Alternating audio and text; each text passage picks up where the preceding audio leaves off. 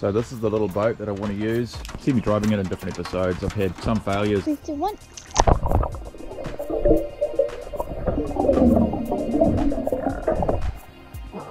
And some successes.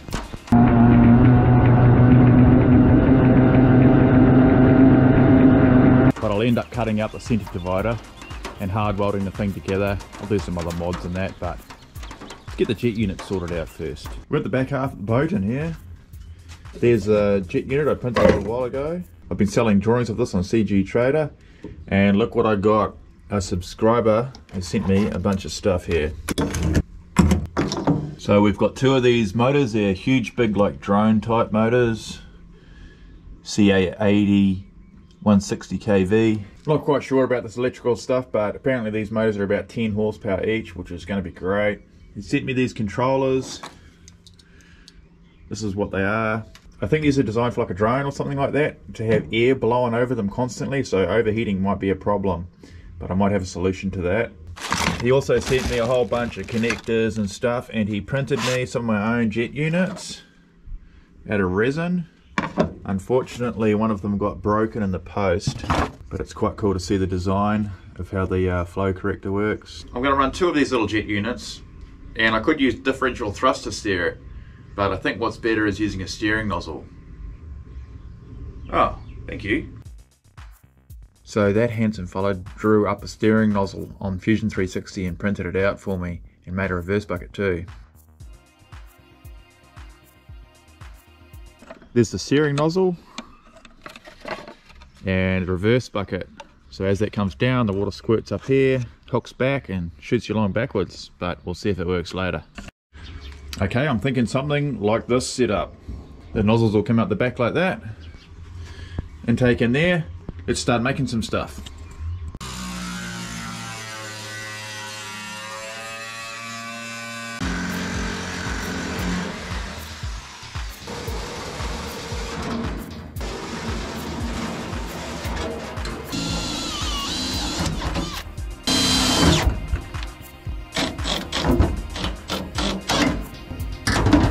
Whoops. The jet unit intakes are now mounted. I 3D printed this little fan for the motor.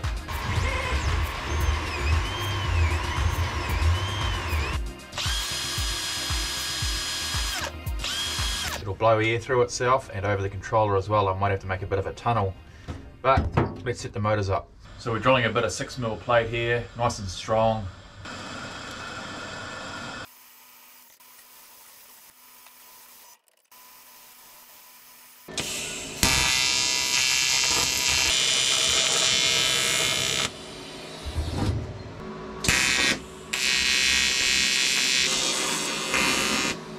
So that's tacked together now. I've got the motors just sitting in there loose.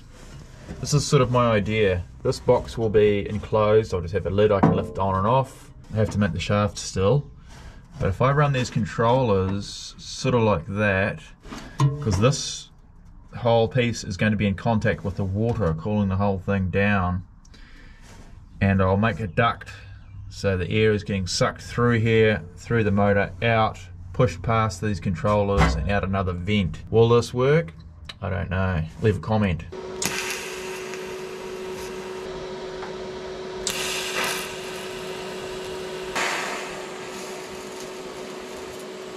So I've printed another nozzle here. This is how the steering works. It's got a plate and a rod, and I'll just tie a rope or a cord to there, around a pulley off to the front somewhere, both sides, so I can turn both these jets at the same time. If you do a lot of your work at night like I do, get some lights for your shed. Jackson Electrical sponsored this video. I'll leave a link in the description. They've also got other stuff, power boxes and stuff. So I've got the front half in here. This is like a modular boat design where I can take each part and clip them on. Tried various different motors and all sorts of different setups, and ended up hitting heaps of rocks and doing jumps and stuff in it.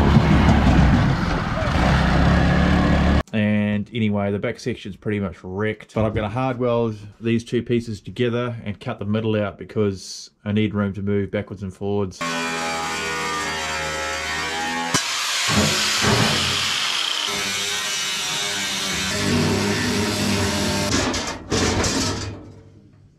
There we go, just need to join it back together.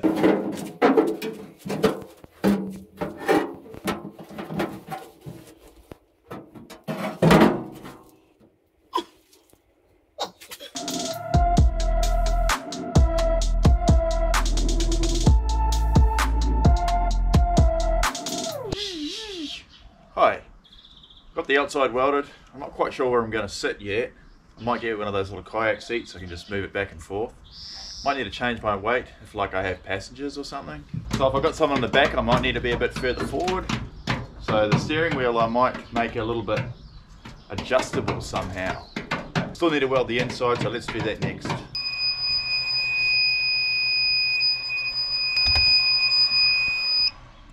.3D printer's starting to play up.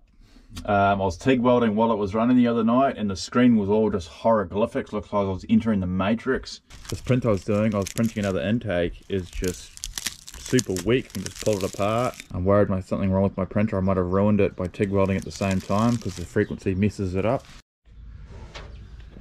Alright, I've welded off the inside of the boat. Put the motors and stuff back in here. I have 3D printed a different fan so the air gets forced in through it now. It'll come back out, and I want to make a wall in here so the air is going to get forced back through the controllers. I was hoping I could use these batteries 56 volt, but the more I learn about it, the more I think they don't have enough, you can't draw enough current out of them. There's the information on them. Maybe if I had 2 per motor, that would be enough. My plan was to cut this shape out of aluminium and weld it in here, but it's going to be too hard to get the motors in and out. I'll just draw it up and 3D print it instead in 2 pieces or 3 pieces. So a big inspiration for this project is Youngster Jet. He's got an electric little kayak. I'll put a link to his channel. It's super awesome. It's good to see someone doing something different other than just put a jet ski motor and unit in a kit set boat like everyone else is doing. I would like to show you guys the motors turning on and revving up and squirting some water and stuff, but I'm waiting on batteries and other parts, so maybe we can do a durability test instead.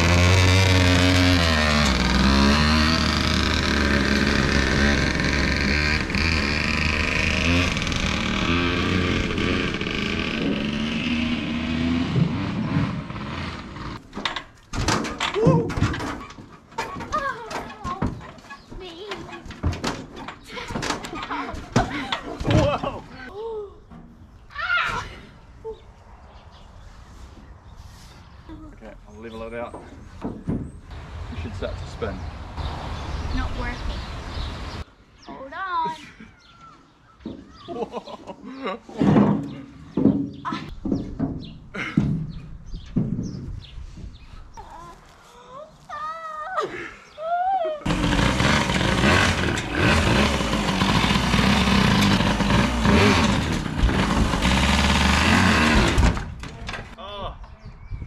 Oops, I'm starting to put dents in it. I dented it with the frame.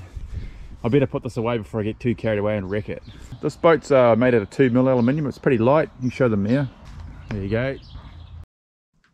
Okay, that durability test was just more fun than anything really. I need advice on all this electrical stuff. I don't really know what I'm doing.